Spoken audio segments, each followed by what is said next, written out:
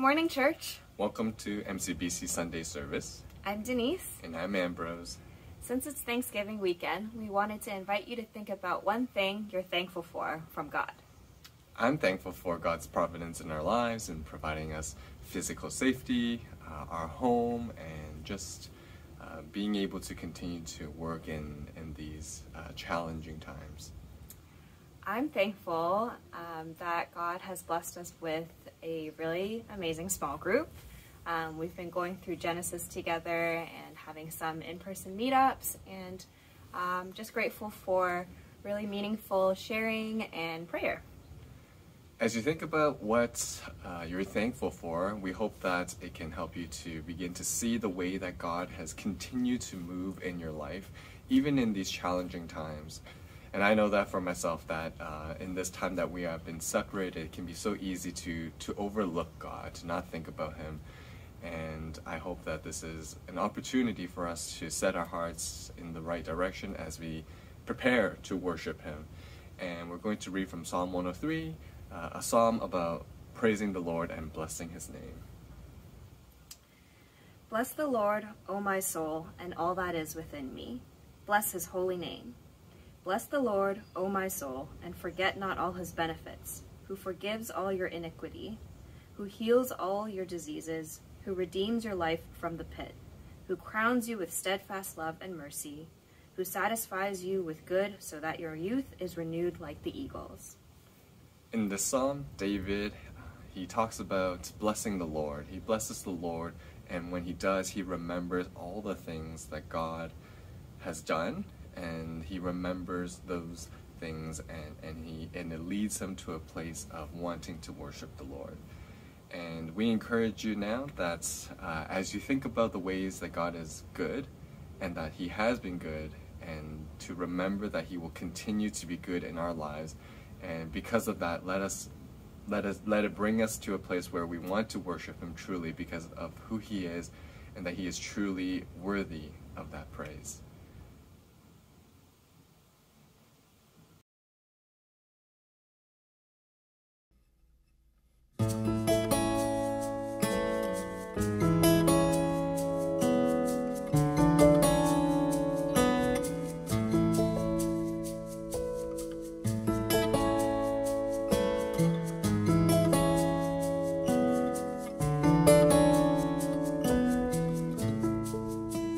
Come thou fount of every blessing, tune my heart to sing thy grace.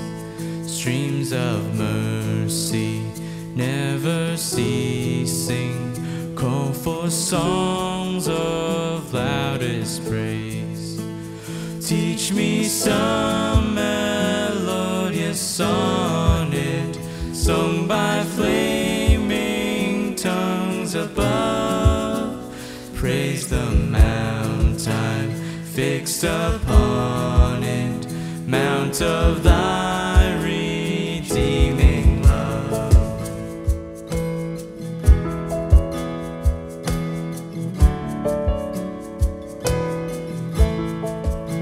Here I raise my Ebenezer, here by thy great help I've come, and I hope by thy good pleasure safely to arrive at home. Jesus sought me when a stranger, wandering from the fold of God. He to rescue me from danger interposed His precious blood.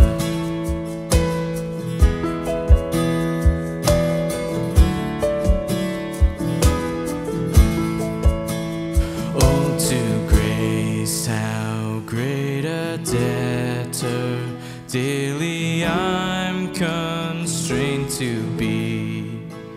Let thy goodness like a fetter bind my wandering heart to thee. Prone to wander, Lord,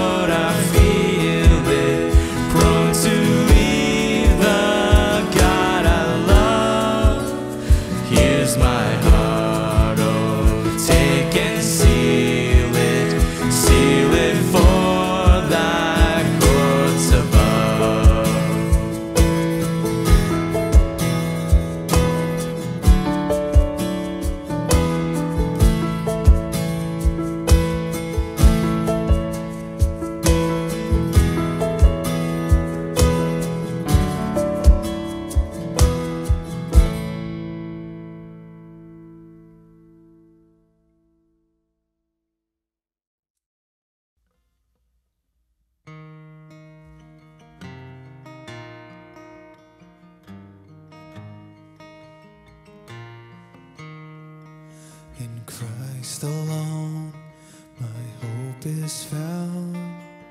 He is my life, my strength, my song, this cornerstone, this solid ground, firm through the fiercest drought and storm.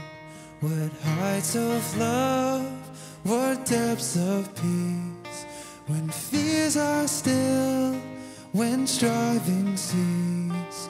My comforter, my all in all, here in the love of Christ I stand.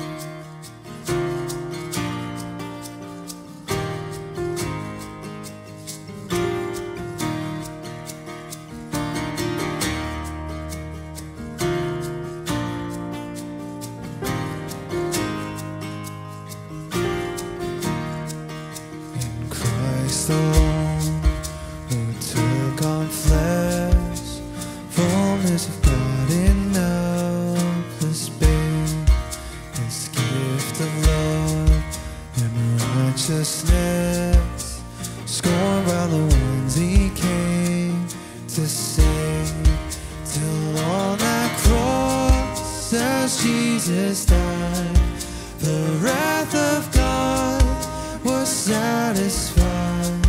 For every sin on Him was laid, here in the death of Christ I live.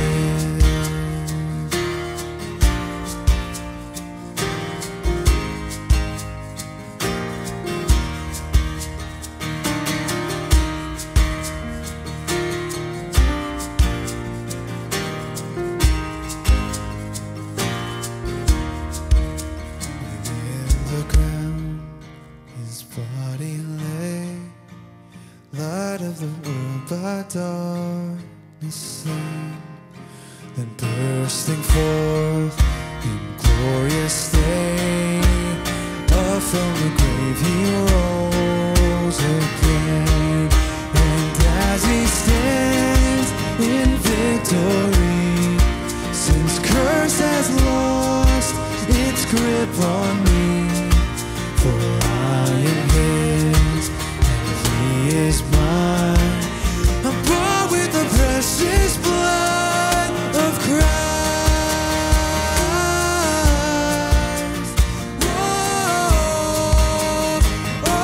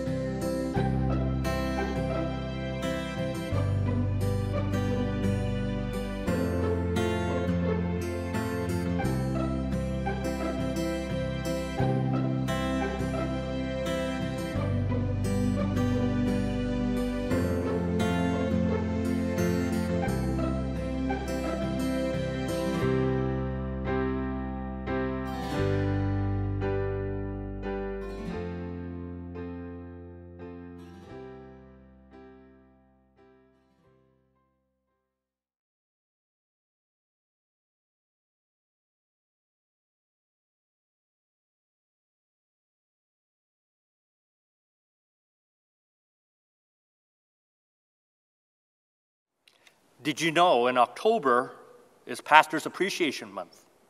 It started in the 90s by focus on the family to recognize pastors and families and their work in the local church. But is it ever needed in these times? Pastors' burnout because of the pandemic has flown off the roof. Many pastors have left their church because of the political strifes within their congregation, especially those in the South, our neighbors. Things which used to be fairly black and white, such as racial reconciliation, taking care of the least of these, sexual abuse, power abuse, and even empathy, has become polarizing topics, fueled by media from both the left and the right. And on top of that, we also have to manage expectations from congregations, boards, while also balancing our households, our relationship with our wife, our husband, our children. Marriage used to be that we're willing to sacrifice our marriage for the sake of the church. But nowadays, we have seen countless bones of children and wives sacrificed in the altar of the church. What's worse is this quote from a very prominent pastor's wife about her husband many, many years ago. And I quote, "My husband is married to the church." While a month where a pastor is showered with love and encouragement and appreciation isn't at all bad, but is it sustainable? Or are we missing the obvious? We've been traveling back into the time of Ezra after the end of the exile of the Jewish people in our series, Return to Normal. Last week, Pastor Tim explored with us what returning to faithfulness might mean in the context of dating and marriage, because at that time the Jews were intermarrying with the foreigners, and with that they bring along their foreign gods, when they should be exclusively worshiping God, the one true God. This week, we begin looking at the book of Nehemiah. Now, originally, Ezra and Nehemiah are created as one book, and were later separated into two books in the English Bible. But just to remind ourselves the whole point of Ezra and Nehemiah, I can summarize it as this.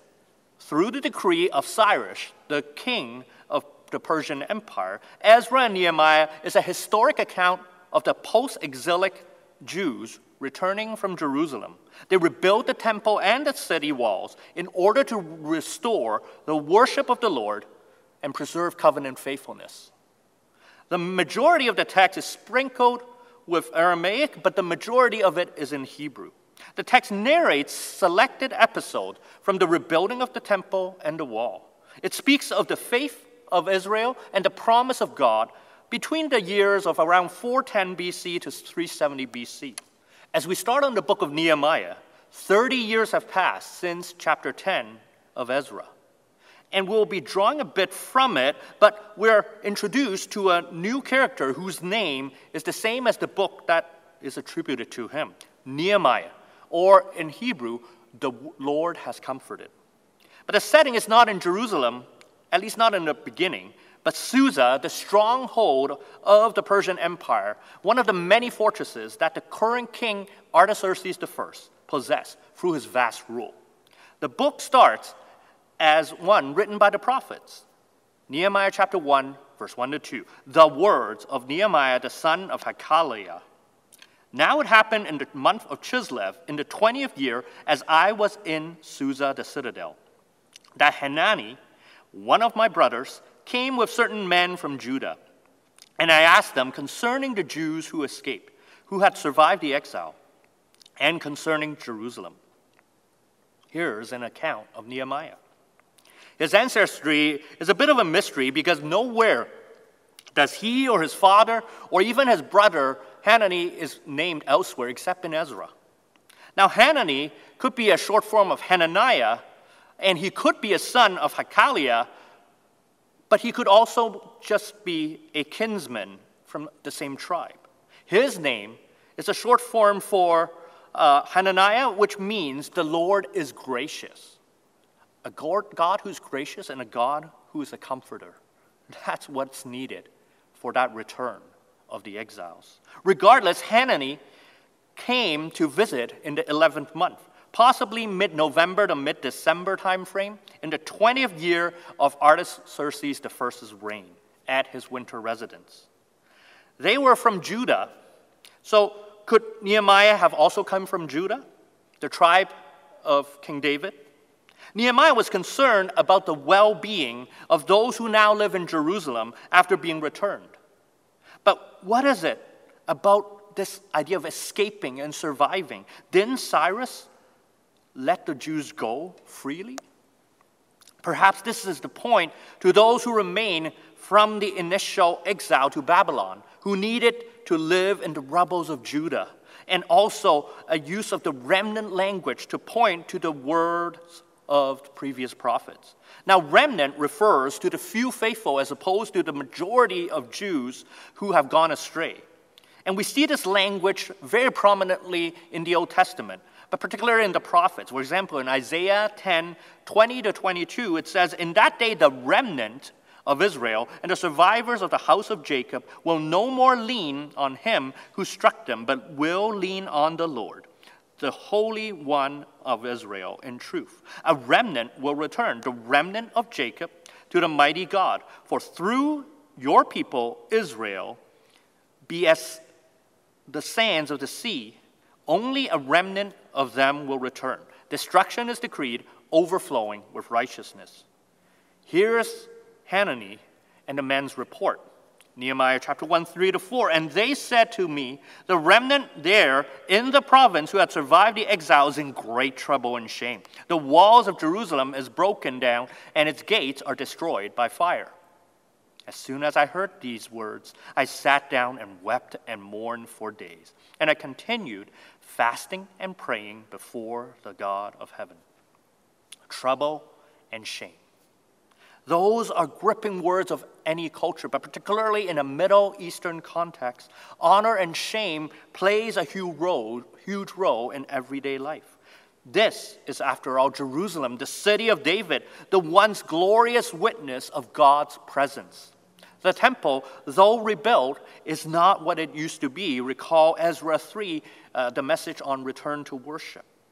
The wall never even got a chance to be built up from the rubble before oppositions came in and stopped the whole work. Thus, the temple now and its inhabitants are exposed to ridicule and possible invasion and looting at any time. The former wall before the exile meant Israel could defend themselves, but now they're at the mercy of the elements and the warring factions that are around them.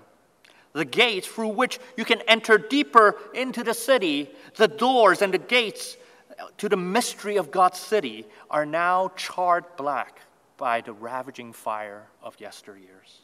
It reminds the Jews of the pillage and shame when Babylon, under King Nebuchadnezzar, came in and with one fell swoop and destroyed the city.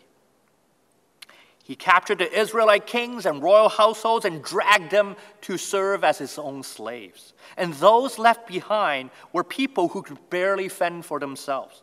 This was to complete the ridicule so that all hope is lost. Nehemiah, having heard all this, is moved to tears and so overcome with emotion, he had to sit down and mourn as though someone close to him has died.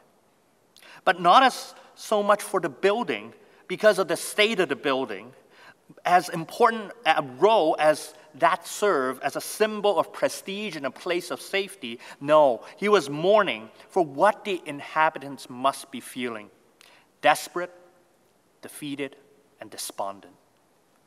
However, it may be precisely this news that brings about God's action. Was there ever a time when you have been so stirred by something that led you into a stage of grief?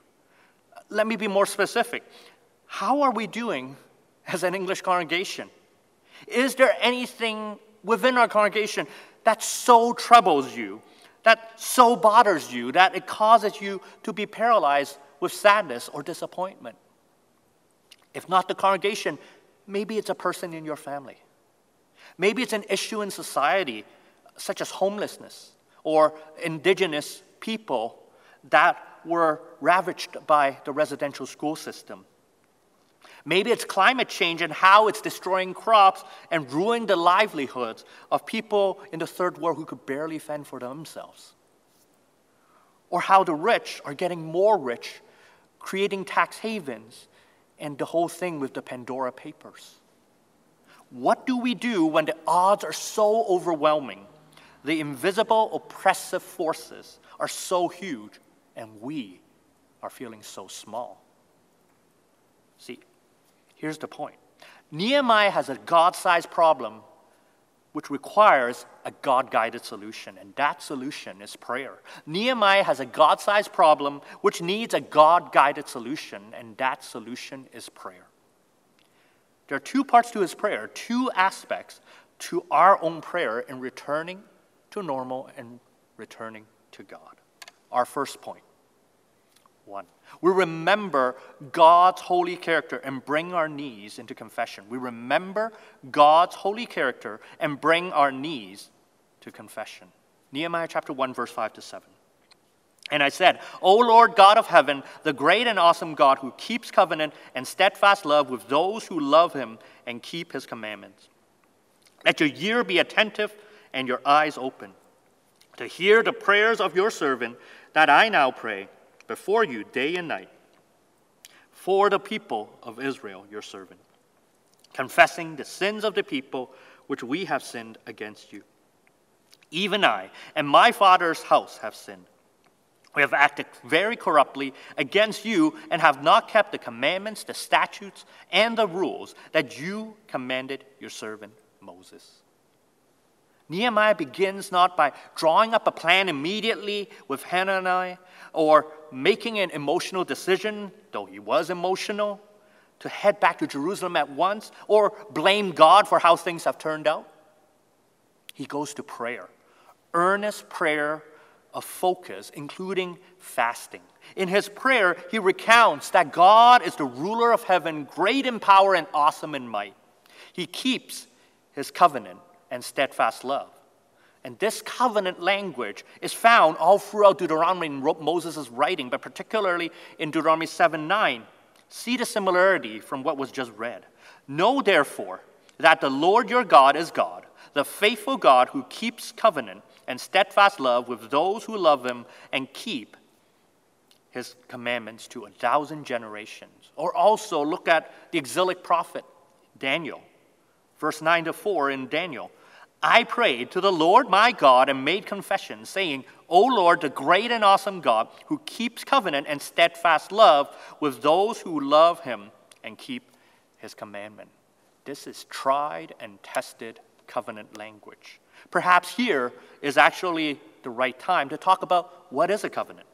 See, a covenant is an ancient contract between two parties, one called the suzerain, the other called a vassal. Now, the suzerain is the higher power who gives what is needed, whereas the vassal is of a lower power as the receiver of the benefits. There would be then a preamble which would say something about the greatness of the suzerain, followed by the stipulations of the contract. And this is further followed by blessings if the contract is fulfilled, or curses if one party violates the contract. Applying it to here, obviously, the Lord is the suzerain, and Nehemiah, on behalf of his people, are the vassal. This language should be familiar because a more familiar covenant is the one between Moses and the Lord. If you read Deuteronomy, the whole book is written in the context of a covenant. Or the Abrahamic covenant. If you recall how God's Spirit goes between that slain bull that was cut in half, which was the result or the curse if you violated this covenant. And God willingly took that punishment, as he ultimately did by sending his son to the cross. And of course, David's covenant, that as long as the descendants of David remain faithful, there would always be a king and a kingdom of David forever. The exile happened precisely because Israel is in idolatry. They were exploiting the poor and therefore incurred a curse which God has delayed and delayed, yet written so clearly in the book of Deuteronomy. And until his patience wears out and justice must be executed, they were exiled. Nehemiah is recalling this covenant and admitting how he and his whole people and his whole ancestry has violated the love him exclusively clause and to keep his and obey his commandment. It is to take upon himself the guilt of the whole people and intercede on their behalf. So the first step to returning is to remember who it is we're standing before and where we are in standing before him. A God-sized problem requires a God-guided solution through prayer. Perhaps our first step before returning to normal, returning to worship, returning to challenges and faithfulness is returning to prayer in a humble act of confession. No, we did not cause the pandemic, but perhaps, yes, we have reacted to the pandemic with faithlessness and distrust, fear and doubt. And while all those experiences are understandable, they will continue to paralyze us from action if we don't confess. God wants us to be free of the guilt and the shame, the complacency and the apathy towards being part of the community. What is it that's hindering us from the excitement of being part of the English congregation again? No, not just to attend, but to participate and dive into ministry as things begin to return to that new normal. And this leads to our second point. We recall God's mercy and remember his faithfulness. We recall God's mercy and remember his faithfulness. Nehemiah chapter 1, 8 to 11. Remember the word that you commanded your servant Moses, saying, if you are unfaithful, I will scatter you amongst the peoples. And if you return to me and keep my commandments and do them, though your outcasts are in the uttermost part of heaven, from there I will gather them and bring them to the place that I have chosen to make my name dwell there. They are your servants and your people, whom you have redeemed by your great power and by your strong hand. O Lord, let your ear be attentive to the prayer of your servant and to the prayer of your servants who delight to fear your name, and give success to your servant today, and grant him mercy in the sight of this man. Now I was a cupbearer to the king. See, this last verse, in some Bible translations or Bible versions, belong into the next chapter, into chapter 2, while some of them put it right at the end of the first chapter. I prefer this latter, that is, putting it into the end of the first chapter, because it leaves us with a cliffhanger to realize that God has indeed already placed a solution in the midst of King Artaxerxes, at least for 20 years since his reign. It is Nehemiah himself, as the cupbearer, who both tastes the king's food to ensure that it has not been poisoned, and to even handle some of the king's financial affairs. In other words, this Jewish man, by God's providence, has risen to a trusted position besides the greatest power in that known world at that time. And in chapter 2, next week, with Reverend Alvin again, we will see how Nehemiah risked his place with the king for such a time as this. This explains then what is he praying from verse 8 to 10. He first continues a bit in verse 8 to talk about the curse, but starting in verse 9, he recounts to God, not that God is forgetful, but as a representative of a vassal, he is using covenant language. He is recounting to God the stipulation of the return. If after idolatry, exploitation, and corruption, the Jews were to repent and return to God and to obey his laws, again, Nehemiah is drawing from Mosaic law in Deuteronomy chapter 30, verse 1 to 5, but particularly in verse 4. If you outcasts are in the uttermost part of heavens, from there the Lord your God will gather you, and from there he will take you. Which is a word-to-word equivalent to the same part that we just read in verse 8. And if you combine that with Deuteronomy 12:5, which he says, but you shall seek the place that the Lord your God will choose out of all your tribes to put his name and make his habitation there. There you shall go. And to finish it off with Moses' intercessory prayer for Israel on Mount Sinai from Deuteronomy 9:29. For they are your people and your heritage, whom you brought out by your great power and by your outstretched arms. See, you're seeing that Nehemiah is basically drawing from the resources of his ancestors, of prayers that he has heard that God has answered. Nehemiah in his prayer is reliving the Mosaic prayer of the past and bring it into power today. God can be trusted to keep his covenant and promises to gather his people no matter how much he has scattered them for their disobedience, to be their God and for them to be his people. To have a focal point where God will be worshipped and where his name shall be made known, and have been saving his people again and again since the days of Exodus under the hands of another oppressive force, Pharaoh of Egypt. The same calamity, but a different king.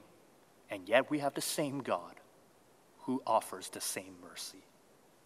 Nehemiah is basically saying, if this is going to work, if indeed the walls need to be rebuilt, and they are going to need to be rebuilt, the people need to have their hope renewed, the remnant to truly believe they are favored by God and will be witnesses to all the nations, it's not going to be up to me. I will do what you ask, but it's in your power and your steadfast love and on your condition that this will happen. Otherwise, like Moses bargained with God when God was about to abandon his people, Moses said this, right? If you won't go with us, I'm not going to go any further. Not because Moses was disobedient, but because he knows, as now Nehemiah knows, as we should also know, that only God, only you, God, can bring us there, and in you can there be any hope of not only rebuilding walls, but more importantly, for rebuilding the nation of Israel so that he will be their God and we will be his people. The same is true of us today. Perhaps we have relied too much on our own strength when it comes to trying to return to normal. I mean, this is not to discount the work that everyone has put to make it closer and closer to a reality. But when was the last time we prayed for all our ministries one by one and lift them up and intercede on their behalf, knowing if God's power is not there, our sermon is but pep talk, Sunday school is but a people's opinions, small group is a social gathering, and children and youth ministry but a mere holy babysitting service. There has to be something more. One way for us to not be forgetful, as the Israelites were, is to be actively recounting the blessing we have already received and celebrated. Have we not remembered, have we forgotten already how God led us through paying off the building debt? And it's right before the pandemic hit. Have we forgotten how God has blessed us with faithful teams of pastors in all the congregation when we ask for it? And surely in the future when we ask for more pastors and more deacons and more leaders, God will provide. Have we forgotten how he took us through that trying time when we had our senior pastor succession, and yet he was able to maintain our unity as one church through it all? Remember God's faithfulness. He hears and listens. And now I want to share with you personally. Brothers and sisters, I need your prayers. I need you to pray for my personal ministry, to my wife, to you, and to my fellow team members. I need you to pray for every message that I preach, from the conception of it in research to writing it and delivering it. Yes, of course, I will put out my utmost effort in making sure that I'm accurate in my interpretation, making the message easy to understand and relevant to our needs as a congregation. But I can't be the only one who prays for it to make a spiritual impact. And honestly, it won't make a spiritual impact to you if you aren't willing to pray with me. It is but a man-made invention. Partner with me by praying, and you may even begin to experience God's work in the truth despite this broken and imperfect vessel who is delivering it. So pray for your pastor that when if he sins, God will convict his heart so quickly, he would not be disrupted with that sweet fellowship that he longs to have with the Lord. Pray that when he makes a mistake, that he will humble himself and be quick to accept faults and make changes. Pray that he has wisdom to make difficult decisions. Pray that he has the favor of those he works with and ministers to, not because he wants to be popular, though the temptation is always there, but so he can nurture and develop a team to minister to one another and the team to himself or herself. Now apply this by taking out the word pastor and replacing it with a deacon, with a small group leader, maybe even starting with your own name. Then maybe the worship team, our mission board, our council members. And here's the truth as well. Sorry for being a little more direct. When I came to MCBC, the first thing that I started immediately was to attend the prayer meeting, which used to happen on a Tuesday evening. For some of us, we may remember that, but was later moved to Saturday. It's something ingrained in me before I was even a pastor from my previous church to find that corporate space of prayer that is happening in a local church and be a part of it. That is this Saturday prayer meeting I talked about, right now averages 4 people. But these 4 people have not stopped praying since its inception. Besides the fellowship that we shared over a decade, I can honestly say that if I didn't attend that prayer meeting, and if I weren't a pastor, I would not know what to pray for in our ministry. I mean, sure, we can pray in our small groups. And in fact, I would encourage you to pray in your small groups. But small group prayers are usually relegated to small group needs or personal needs. But the ministers and leaders behind each ministry need you too. The missionary we support overseas needs you as well. We now have 3 prayer meetings at different days and different times, in different intervals. 3 opportunities to partner with us for the sake of the gospel and to seek God to strengthen our ministry to you and yours to us. There, every pastor and leader share their heart struggles. We celebrate God's answered prayers and continue to fervently pray for children and youths and parents, singles, married, students, other pastors, caring ministries, small groups ministry, so that they will be in the forefront of our mind and that we will be aligned to God's agenda. Maybe we need a paradigm shift.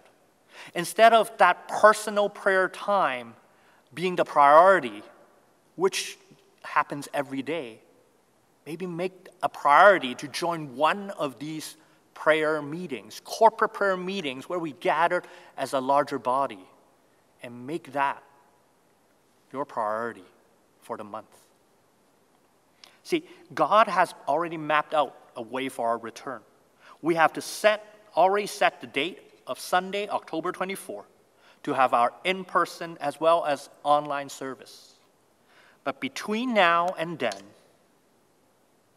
and beyond our return, what we need is your prayer in all settings, but in our prayer meetings especially, to ignite the spiritual flame, to awaken our souls for the passion to worship God, equip the saints, serve others, and proclaim the gospel together as the body of Christ.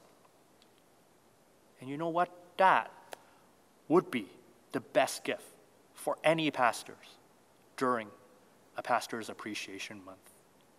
Let's pray. Dear Heavenly Father, may we return to prayer.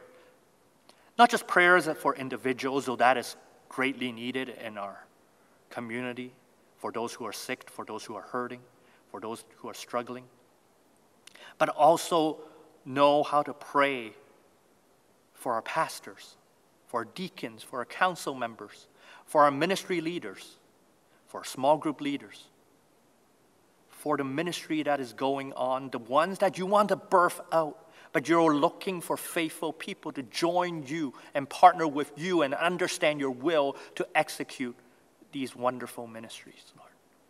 Lord, we admit we can't do it on our own. And therefore, we rely in your Spirit to invigorate and to challenge us to pray and to pray boldly. So, Lord, challenge us with what needs to be challenged. Convict us with what we need to change. And give us the courage to live that out today. In Jesus' name we pray. Amen.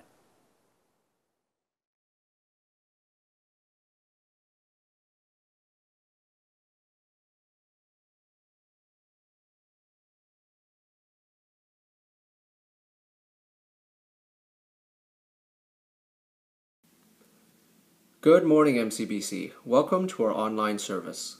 My name is Daniel, and here are a few of this week's highlight announcements. Our first two announcements is coming from Driven Worship. So in light of Pastor Tim heading back to full-time studies at the end of November, Driven Worship is going to be needing some volunteers to help teach. And so if there are any congregant members or parents who want to help out, please contact Pastor Tim on how you can help. Driven Worship is also going to be resuming in-person services starting on October 17th, and it's going to run from 9:30 a.m. to 10:30 a.m. in room B33. And so if you wish to attend in person, please pre-register on the church website, and also you'll need to perform a COVID screening test on Sunday morning prior to attending in person. For Fall Fest this year, this is going to be held online. And so the MCBC Children's Ministry has provided a baking project that we're going to all participate in. And so this year they're going to be doing an apple crisp. And so if you want or are interested in participating, you'll need to register online no later than October 24th. And then on Saturday, October 30th, between 10 and 4 p.m., you'll be able to pick up all your supplies that they have prepared. And then the actual baking altogether on Zoom will happen on Sunday, October 31st from 2 to 4 p.m. One final note for the Walk for Promise at Nokia Trail. Due to weather forecast, this event has been postponed until Saturday, October 16th. And those are all of our announcements for this week. Happy Thanksgiving, everybody, and we'll see you next week.